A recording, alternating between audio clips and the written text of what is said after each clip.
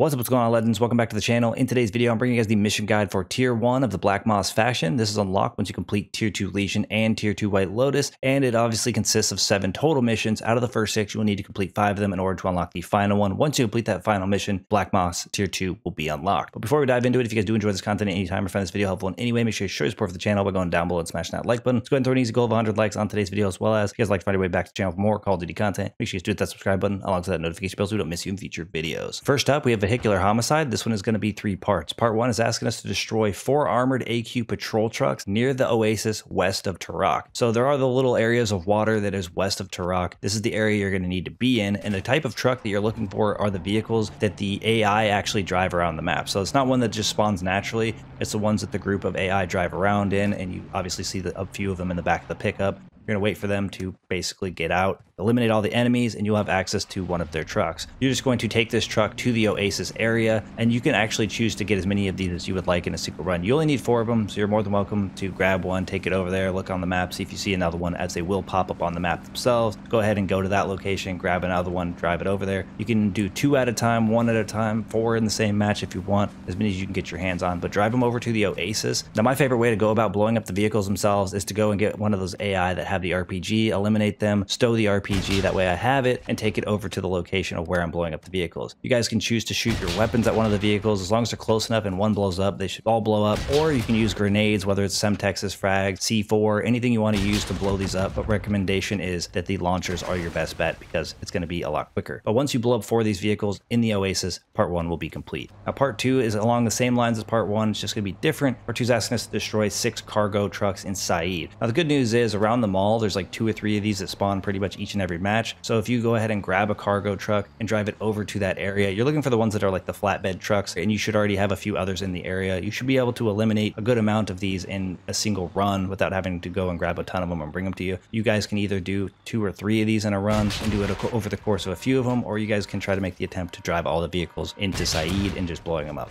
Just make sure it says Said at the top of the map. It doesn't matter if you're on the outskirts or not. It should count when you blow up the vehicles for Said. But once you guys take out 6 of these, this part will be complete. Now, part 3 is asking us to destroy 4 boats in Sawah Village. Again, we're destroying vehicles here. Now, you're going to want to obviously track down any boats that are on the map, because more than likely, you'll only have 1 or 2 possibly in the area of Sawah Village. But you want to grab those boats, take it over to the Sawah area. As soon as Sawah Village pops up on the map, you are good to destroy that vehicle. Now, a good thing to note here is that the jet skis will count as well. Even though they are not boats, technically they still will count for this challenge, as I did test it myself. So it's nice because there are a few more of those available on the map. Grab you a few jet skis, grab you a boat. But once you guys destroy 4 boats or jet skis in Sawah Village, this mission will be complete. Next up, we have On Rails. This one's going to be a 2-parter. Part 1 is asking us to kill 8 enemies while on the cargo train. Now, the cargo train is the exact same train that we had last season. So the easy way is to basically get on the train and just take it around the map, eliminating AIs as you are able to see them. Oktar Village tends to be pretty popular with the AIs that are close enough to eliminate easily. So if you guys jump on the train somewhere near that area and you guys go by, you should be able to get the 8 eliminations pretty quickly while you're on that cargo train. Once you guys get these 8 eliminations, part 1 will be complete. Now, part 2 is along the same lines as part 1. It's asking us to kill 8 enemies while on the passenger train. So this one, you're going to want to be on the new train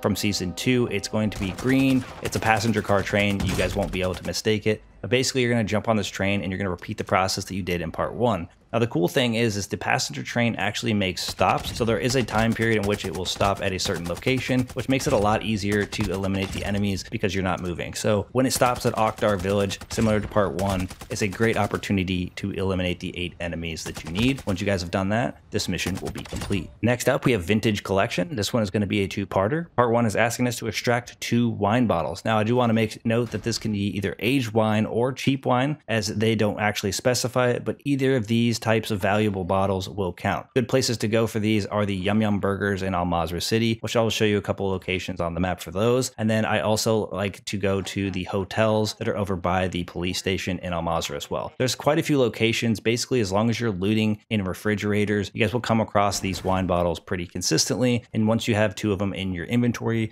all you need to do is actually extract with them safely, and part 1 will be complete. Now, part 2 is asking us to extract 1 vintage wine bottle. Now, these are going to be the super valuable ones ones, the ones that are colored gold or yellow. So these are going to be a lot more rare. You're going to want to go to basically the exact same locations as you did for part 1. It's just going to be a little bit of RNG of when you'll actually find it. So for me, I was able to find one by going to at least 2 Yum Yum Burgers and the hotel, hitting up all these locations together, and I was able to find one of the vintage bottles. But again, once you guys get your hands on this, you guys are going to want to extract this safely. So maybe if you find this first and you don't have the other 2 wine bottles, if you're not feeling like you're wanting to risk it, just get the heck out of there, because who knows how consistent finding a vintage wine bottle will be. But again, once you guys extract safely, part 2 will be complete and this mission will be done. Next up, we have Cargo Keeper. This one's going to be a 2-parter. Part 1 is asking us to complete a cargo delivery contract. Now there's actually 2 of these different contracts. So if you open up your TAC map and you're looking at the green contract phones, both of the logos for these are actually pretty similar. One has a bag that's kind of floating over a little waves of water, whereas the other one is just a more land style looking emblem. You are going to definitely want to go for the land one. If all you have is sea cargoes left, you are more than welcome to do this, especially if you have other people. It's not going to be a big deal, but I found it was significantly easier to do the land vehicle. You guys do get access to the LTV, and I found even as a solo, while I was driving to the location where the cargo gets picked up, I didn't have too many issues dodging the helicopter and it wasn't blowing me up, or I wasn't having too many problems. But with the boat, it's a lot harder to actually get out safely, as the chopper usually just beams you out of the driver's seat. So go ahead and take the land vehicle choice, and you guys will want to grab that LTV. Once you guys take it to the location where the chopper grabs that delivery,